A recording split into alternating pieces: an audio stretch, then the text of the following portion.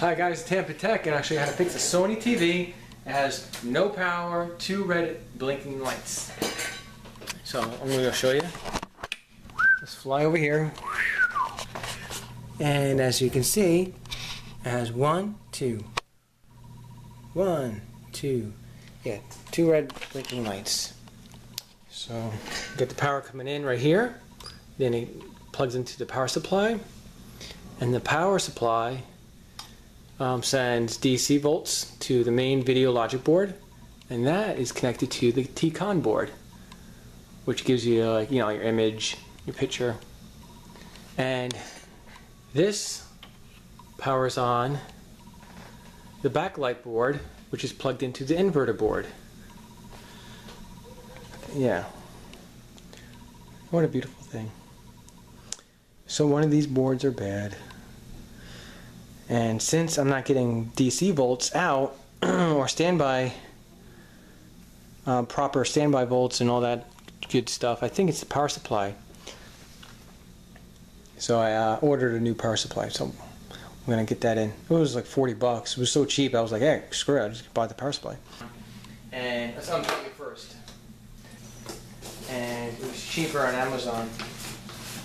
So I took my chances. Oops. Since I promised the person I was going to give him the best deal possible, I went with Amazon. They didn't want to spend too much money. Oh, this is where I got the board from. Oops. Where the heck? Come on, people. Yeah, that's where I got it. And this is the board right here. Bada bing, bada boom. Where's my drill? You guys see my drill? Oh, there it is.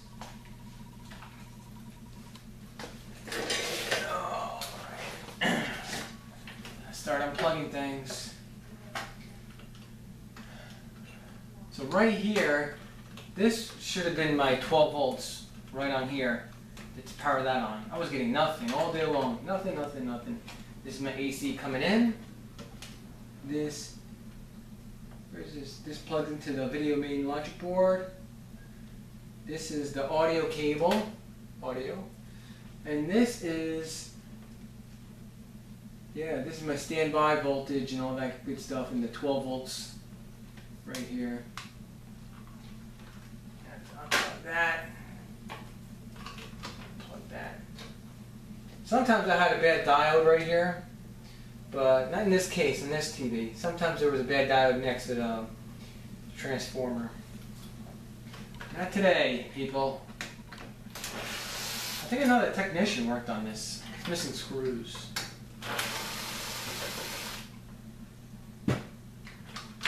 As long as you put the screws on the ground prongs, you're good to go. The other screws are just to hold it in. The ground ones are the most important. Like this one right here. There's this ground screw right here with the ground cable. The black wire is the ground cable. So we take this board off. I don't see any burn marks or nothing.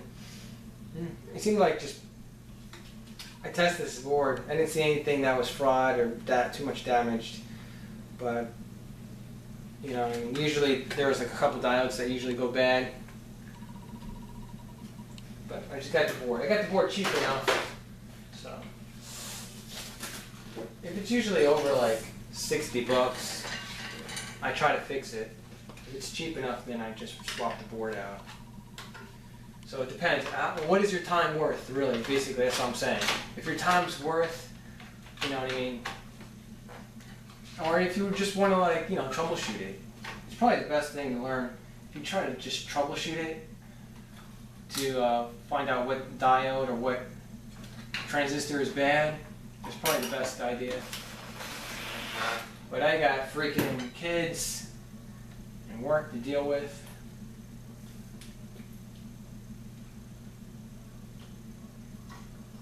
Oh, you got to put the ground screw in, which is the most important screw. Ground wire. There we go. Plug in the power last. Always plug in the power last.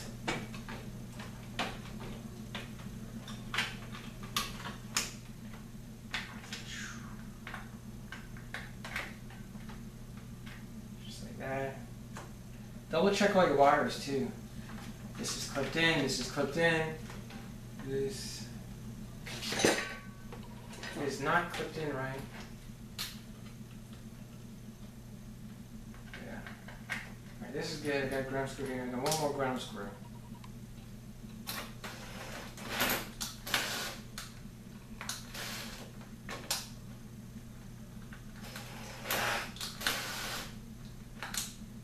Get in there. Good. Plug it in. Power. And power.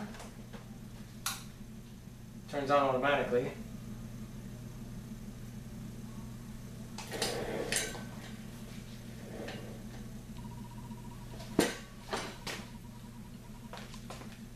See? Let's take the camera with me. Looks like it works. Cool. No more blinking light. So, if you're getting 2 red blinking lights, now you know how to fix it. You know? And you get the board for about 40 to 60 bucks or 68 bucks all day long. Alright, so this is what it looks like. Let's go ahead. As you can see, the picture looks pretty good. It's a very expensive TV. It's XBR.